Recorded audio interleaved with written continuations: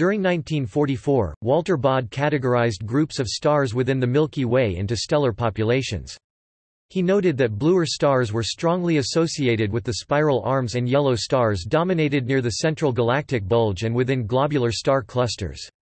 Two main divisions were defined as Population I and II, with another newer division known as Population III added in 1978, which are often simply abbreviated as Pop I, II or III. Between the population types, significant differences were found with their individual observed stellar spectra. These were later shown to be very important, and was possibly related to star formation, observed kinematics, stellar age, and even galaxy evolution in both spiral or elliptical galaxies.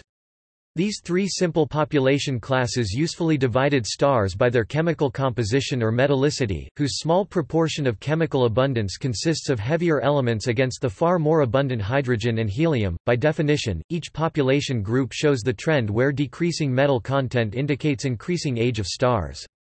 Hence, the first stars in the universe, very low metal content, were deemed population III, old stars, low metallicity, as population II, and recent stars, high metallicity, as population I. Topic: Stellar populations. Observation of stellar spectra has revealed that stars older than the Sun have fewer heavy elements compared to the Sun. This immediately suggests that metallicity has evolved through the generations of stars by the process of stellar evolution. Formation of the first stars. Under current cosmological models, all matter created in the Big Bang was mostly hydrogen and helium, with only a very tiny fraction consisting of light elements, e.g. lithium and beryllium. When the universe had cooled sufficiently, the first stars were born as population III stars without any contaminating heavier metals. This is postulated to have affected their structure so that their stellar masses became hundreds of times more than that of the Sun. In turn, these massive stars also evolved very quickly, and their nucleosynthetic processes created the first 26 elements up to iron in the periodic table. Many theoretical stellar models show that most high-mass population III stars rapidly exhausted their fuel and likely exploded in extremely energetic pair instability supernovae. Those explosions would have thoroughly dispersed their material, ejecting metals into the interstellar medium (ISM), to be incorporated into the later generations of stars. Their destruction suggests that no galactic high-mass population III stars should be observable. However, some population III stars might be seen in high-redshift galaxies whose light originated during the earlier history of the universe. None have been discovered. Stars too massive to produce pair instability supernovae would have likely collapsed into black holes through a process known as photodisintegration. Here some matter may have escaped during this process in the form of relativistic jets, and this could have distributed the first metals into the universe. Formation of the observable stars.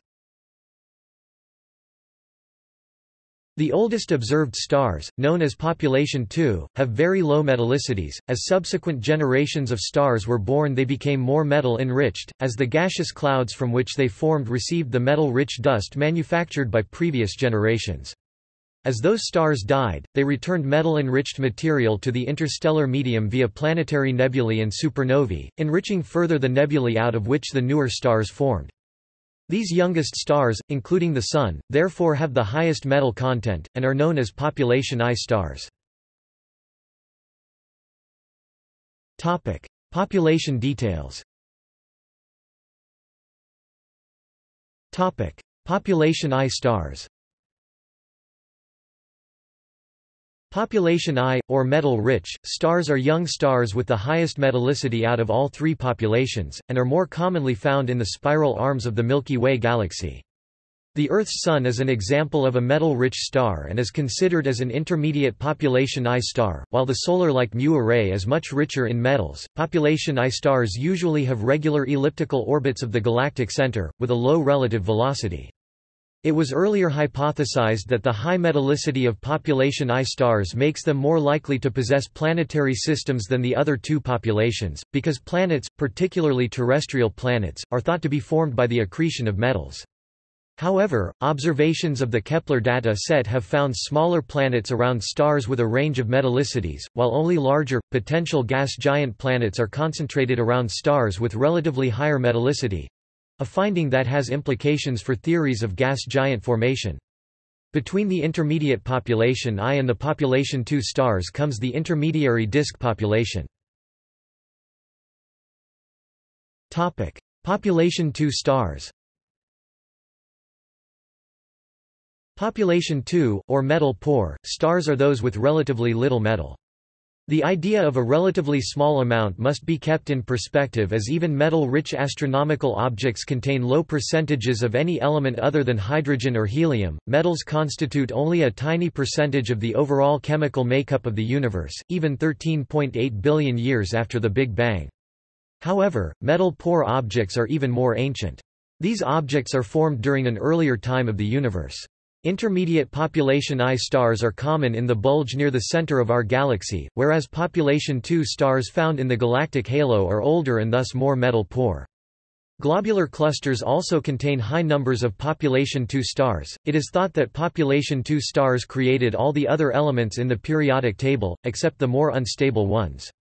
An interesting characteristic of population II stars is that despite their lower overall metallicity, they often have a higher ratio of alpha elements O, C, Ne, etc. relative to Fe as compared to population I stars. Current theory suggests this is the result of Type II supernovae being more important contributors to the interstellar medium at the time of their formation, whereas Type Ia supernovae metal enrichment came later in the universe's evolution. Scientists have targeted these oldest stars in several different surveys, including the HK Objective Prism Survey of Timothy C. Beers et al., and the Hamburg ESO survey of Norbert Christlieb et al., originally started for faint quasars. Thus far, they have uncovered and studied in detail about 10 ultra-metal-poor stars such as Snedden's star, Carroll's star, BD plus 17 degrees 3248, and 3 of the oldest stars known to date, HE 0107-5240, HE 1327-2326 and He 1523-0901. Kafau's star was identified as the most metal-poor star yet when it was found in 2012 using Sloan Digital Sky Survey data. However, in February 2014 the discovery of an even lower metallicity star was announced, SMSS J031300.36 to 670,839.3 located with the aid of SkyMapper astronomical survey data. Less extreme in their metal deficiency, but nearer and brighter and hence longer known, are HD 122563, a red giant, and HD 140283, a subgiant. Topic: Population III stars. Population III stars are a hypothetical population of extremely massive and hot stars with virtually no metals, except possibly for intermixing ejecta from other nearby population III supernovas. Their existence is inferred from physical cosmology, but they have not yet been observed directly. Indirect evidence for their existence has been found in a gravitationally lensed galaxy in a very distant part of the universe. Their existence may account for the fact that heavy elements, which could not have been created in the Big Bang, are observed in quasar emission spectra. They are also thought to be components of faint blue galaxies. These stars likely triggered the universe's period of reionization, a major phase transition of gases leading to the opacity observed today.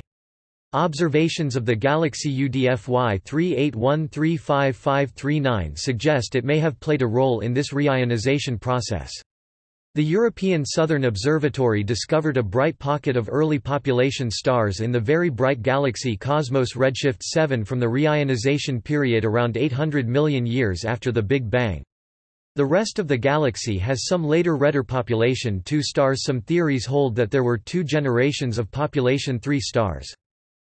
Current theory is divided on whether the first stars were very massive or not. Theories proposed in 2009 and 2011 suggest the first star groups might have consisted of a massive star surrounded by several smaller stars. The smaller stars, if they remained in the birth cluster, would accumulate more gas and could not survive to the present day, but a 2017 study concluded that if a star of 0.8 solar masses or less was ejected from its birth cluster before it accumulated more mass, it could survive to the present day, possibly even in our Milky Way galaxy. One proposal, developed by computer models of star formation, is that with no heavy elements and a much warmer interstellar medium from the Big Bang, it was easy to form stars with much greater total mass than the stars commonly visible today. Typical masses for population 3 stars are expected to be about several hundred solar masses, which is much larger than that of current stars.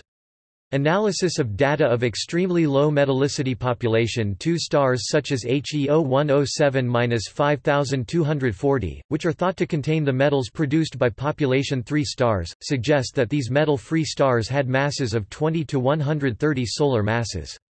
On the other hand, analysis of globular clusters associated with elliptical galaxies suggests pair instability supernovae, which are typically associated with very massive stars, were responsible for their metallic composition. This also explains why there have been no low-mass stars with zero metallicity observed, although models have been constructed for smaller population 3 stars. Clusters containing zero metallicity red dwarfs or brown dwarfs, possibly created by pair instability supernovae, have been proposed as dark matter candidates, but searches for these and other machos through gravitational microlensing have produced negative results. Detection of population 3 stars is a goal of NASA's James Webb Space Telescope. New spectroscopic surveys, such as Segway or SDSS-2, may also locate population 3 stars. Stars observed in the Cosmos Redshift 7 galaxy at Z equals 6.60 may be population 3 stars. Such stars are likely to have existed in the very early universe, i.e., at high redshift, and may have started the production of chemical elements heavier than hydrogen that are needed for the later formation of planets and life as we know it. Further reading. Gibson, B.K., et al., 2013. Review, Galactic Chemical Evolution PDF. Publications of the Astronomical Society of Australia. Retrieved 17 April 2018, Ferris, Timothy 1988. Coming of Age in the Milky Way. William Morrow & Co. p. 512. ISBN 978-0-688-05889-0, Rudolf Kippenhahn 1993. 100 Billion Suns, The Birth, Life, and Death of the Stars. Princeton University Press. ISBN 0-691-08781-4. Topic notes. Topic references.